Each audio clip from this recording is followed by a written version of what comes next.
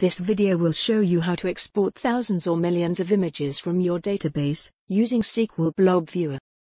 We first write the query to retrieve all the images or files we want to export.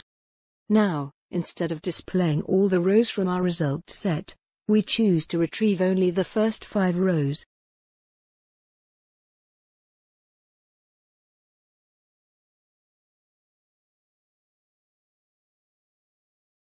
Click on the Export Images and Files button to start the export wizard.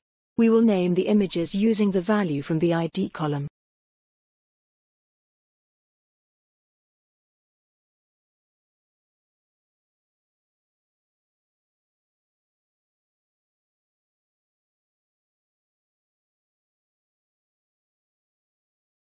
You can see that all 127 images from the database have been exported, even though we only retrieved 5 rows to display.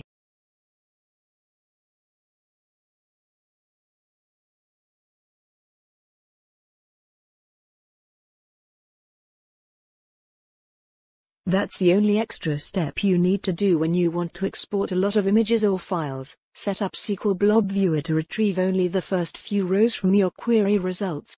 We explain why in the next section of this video.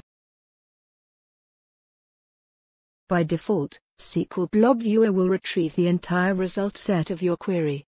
This is possible when your computer has enough memory to fit the result set. In this example, our result set contains a lot of large images, taking up almost half a gigabyte of RAM. SQL Blob Viewer will retrieve the entire result set from the database.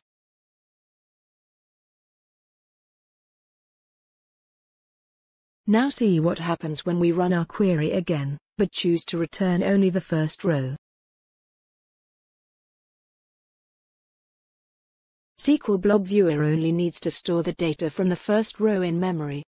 This takes up very little memory space.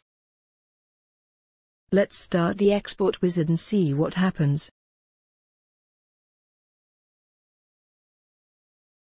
As each row is exported, the data is discarded and data from the next row is retrieved. This means that SQL Blob Viewer only needs to store the data for a single row in memory, allowing it to export thousands or millions of rows easily.